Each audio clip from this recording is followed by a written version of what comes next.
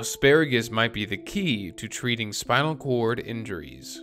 The discoveries being made at the Pelling lab might just change the world forever. Somehow, in some way, Andrew Pelling of Pelling Labs made the connection between asparagus and spinal cords. I came across this the other day and it's truly mind-blowing. Usually when scientists are trying to make synthetic organs or body parts, they use synthetic material. Andrew got the idea to use fruit or vegetables as scaffolding to build body parts. And they've already had success with this concept. Here they are carving the shape of an ear into an apple. Then they sterilize it, and then they try to coax human cells to grow within it. And look at this. They have literally made a human ear. Look at this on the right. Not only does it look like an ear, but actual red blood cells are able to flow through it. So after the success of the proof of concept, Andrew Pelling noticed micro-channeled vascular bundles inside the stalks of asparagus, which are a lot like what scientists are already trying to recreate to treat spinal cord injuries. And they've already tested this concept on a mouse. Trigger warning ahead, just letting you know if you are uncomfortable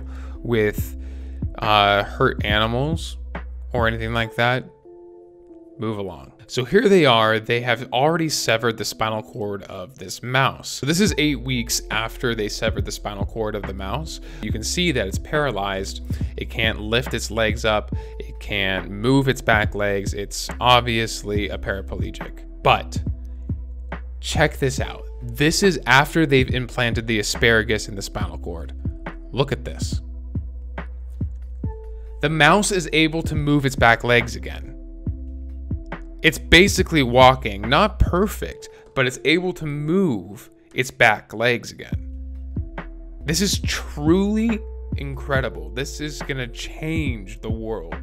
They literally take the piece of the asparagus and they do the exact same thing that they did with the apple. They sterilize it and clean it out, and then they coax cells to grow in it. So this is the prototype of what they plan to put into humans. And guess what? In the next 2 years, they plan on doing human trials. So it's very likely that within our lifetime, if this works out, spinal cord injuries will no longer be as serious as they are today. And that's a future that I can't wait to see. What do you think, Locke? Locke likes it. He's dreaming of that future.